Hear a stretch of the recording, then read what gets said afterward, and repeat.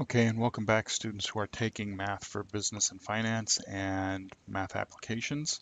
And we're still working on the Chapter 7 drill problems, the odd numbered problems that were assigned in the study guide. And we're going to pick up where we left off with drill problems 7-9 through 7-13. Now, these three particular problems actually have to do with figuring out the number of days in the discount period and when the bill is finally due based upon our terms. So there's not going to be any math as far as calculating anything because we're looking at the terms of 1% 10 net 30, which is our ordinary dating method. And then we see this here problem for a 310 net 30 for our receipt of goods. And then we have our problem 3-10 of the end of month. Now, because of the different terms, even though the terms are very similar, the discount is going to be different based upon whatever kind of terms you're offering. So this problem only really these three problems only really deal with determining what the discount period is. Notice you don't have any dollar amounts or anything. So with that said, I'm going to jump up to the next slide here, and what I have here is, and this is copied from the textbook, is the exact days in the year calendar. All right, and this is also called a Julian calendar. Now the reason why I bring this up, and this is also good for like when you're doing time value of money, which you'll get to in one of the next chapters, because when you need to know how many days something is and you're looking at a specific date on a calendar, I mean, if you look at this table in and of itself, I mean, it starts here on January 1st. So this is January 2nd, January 3rd, and this is the number of days. I mean, so the Julian calendar goes from the first day of the year all the way down to the last day of the year, which is 365 days. And if you notice, as you go down, you get to the end of January, that's 31 days right here. Right? And then February 1st, right, picks up right, I'm sorry, this is the number of days column. I'm not paying attention to the headings there, okay? But it still amounts to the same thing. This is January 1st right here. And when we get down to January 31st, that's 31 days. But when we come up to February 1st up here, okay, because this is the day of the month. Well, for February 1st, that's the 32nd day in the year. And notice when you get down to the bottom of February, there's only 28 days in February, so this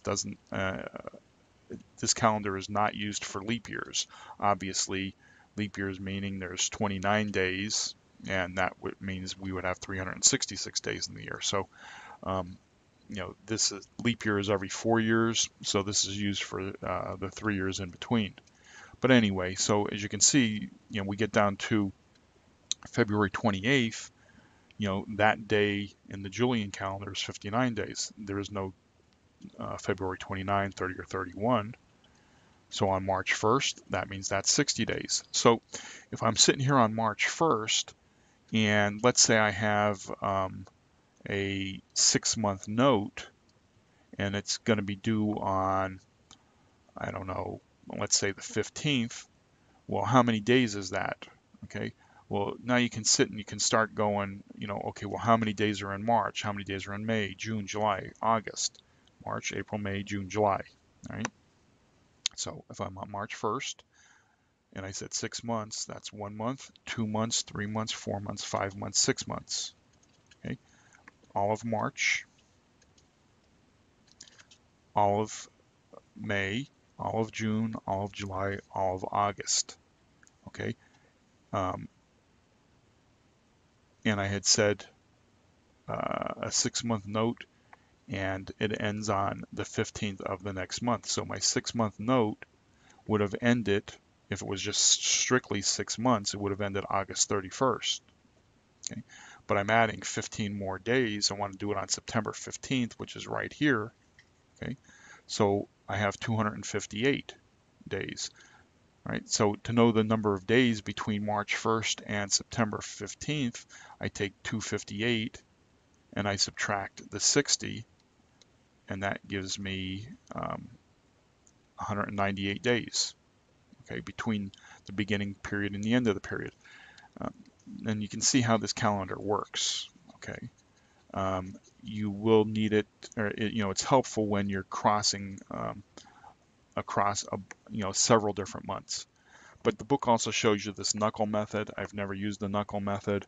I've always used the story. 30 days half meaning has 30 days in, 30 days half September, April, June, 30 days half. Oh boy, I don't even remember it now because I'm getting one of those brain freezes. 30 days, half September, April, June, and November, right? And then all of the rest have 31 with the exception of February, right? So that's kind of like what I use. So if I'm only going from one month to the next and I want to know how many days are in that particular month and I can't remember, I just, 30 days, half September, April, June, and November. So I know those months have 30 days, and if I'm not dealing with that, then I know it with one of those months, I know it's 31 days.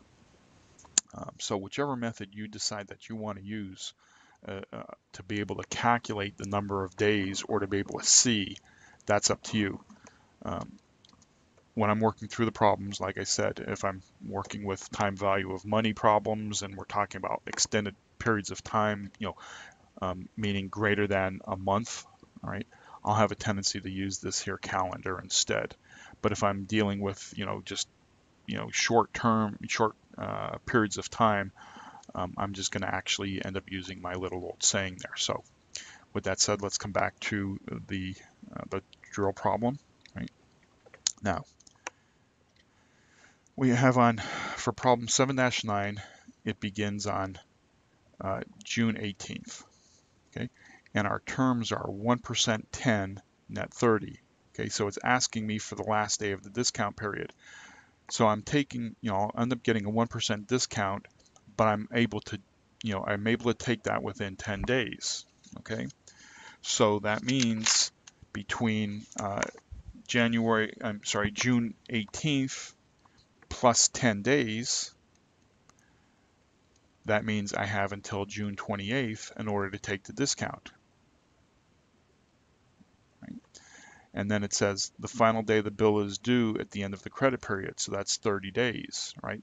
1%, 10, net 30 days. All right, I have to pay the bill within that 30 days. Well, the question becomes, how many days are in June, right? Well, June has 30 days in it, which makes that easy because 30 days from June 18th, right? So June 18th plus 30 days is July 18th. Okay, so 7/18. That's simple. Now let's just say, for theory's sake, that June had actually 31 days. Okay, well, I can't just add 30 days and get July 18th because of that one extra day, all right, in June. So what would end up being, if it would end up being 7/17, July 17th, because of that one extra day, right? If we go back to the calendar, no, I can't really use the calendar because that's based, that's a correct calendar. But if I was sitting here on the 18th day of June, right here, okay, and remember, see, there's no 31 days here at the end of June, but let's say there was. Well, this would be 182, and then that means this here would be 183, which means when I get 30 days later, I'd end up here on the 17th. Right? I hope you understood that. But I'm not going to get, there'll be practice with other problems that deal with 31 days. All right. So with that said, let's just move on here. I know that sounded pretty, that little diversion there. The point that I was trying to get at was that you do have to pay attention to the number of days in the month. You can't just automatically say, okay, I'm going to add 30 days because it says net 30. right? You have to know how many days are in that actual month. Because if it's 30 days, sure, it's easy to go and say 618 plus 10 gives me 718. But let's say this was, let's say instead of June 18th, right here, we're calling this July 18th, right? Well, if I have July 18th and I add 10 days, I'm going to end up with August 17 because of the 31 days in July, okay? All right, so I hope that made more sense. I hope that clarified that a little bit. Okay, so problem 7-11, okay? Let's see here. For receipt of goods. Okay, so remember the discount period is based upon when the goods are received, not on the invoice date. So it's saying that the invoice date was 5/15, May 15th. That we don't care about, okay, because the goods were received on June 5th. So we're using the June 5th date, all due to this receipt of goods. Okay, if we didn't have this receipt of goods, it would be treated the same as the ordinary method, meaning from 5/15, we would add 10 days for the discount, which would give us May 25th for the last day of the discount period. And May has 31 days in it, so that would be 5/15 plus 30, which would give us June 15th, but because there's 31 days in May, we can subtract one from the June 15th and we would end up actually with June 14th. That's how you do the ordinary method, but that's not what's being asked here. What's being asked here is the receipt of goods. Okay. So we're going to use the 6/5 instead. And it, we're basically doing the same as the ordinary method, but it's the choice of date that we're dealing with here. So we have 6/5 plus the 10 days, so we get a 3% discount in 10 days. So we have until June 15th to pay to take the discount. And of course, we have a net 30 days, and in June there's only 30 days in the month. So we can do that simply by taking the 6/5 and adding 30 days, and we end up with 7/5 as our ending date, when we have to pay the actual bill. So really the difference between the ordinary method and the receipt of goods is nothing more than what date you're actually basing the period of times from. With ordinary method, we're dealing with the invoice date, but with the receipt of goods, we're dealing with the date it was received, and we could care less about the date it was invoiced. Okay, now 7-13 is the end of month. Okay, so with 3% 10 end of month, recall that what we're paying attention to here is whether the invoice date is the 25th and sooner, or after the 25th of the month.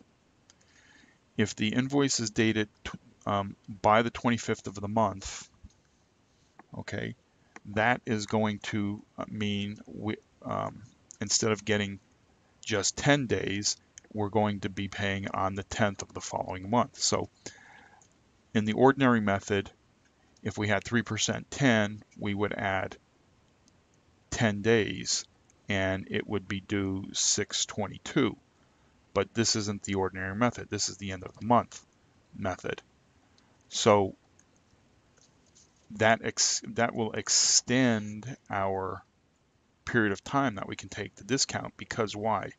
Well, if the invoice is dated the 12th, and since that's before the 25th of the month, that gives us to the 10th day of the following month. Right? Well, the 10th day of the following month is July 10th. Oops, July 10th. Okay, so that's our discount period all the way up to July 10th. It's not the 22nd, right? It's not the 22nd, and as you can see, that's giving us a discount period. Instead of just 10 days, it's actually giving us a period of like about 20. Well, that's 28 days, right? And the reason why this is all important is because, time is money, okay? If you're extending credit to someone, right, that means they have your money, okay? And that makes they're able to use that money that you don't have. If you had that money, you'd be able to put it in the bank or, use it for your own purposes, but instead you're allowing them to hold your money a lot longer. Now, just quickly, let's say that instead of June 12th, let's say that this invoice was dated June 26th. Okay, so this is after the 25th. Well, in using the end of month, because it's after the 26th, it gives us one whole extra month. Okay, we're in the previous, because it's before the 25th, we said our discount period ends up in being the following month, or July 10th. But because it's on the 26th of the month or to the end of the month, that allows us a whole extra month. So it's not due until actually 8/10. Okay.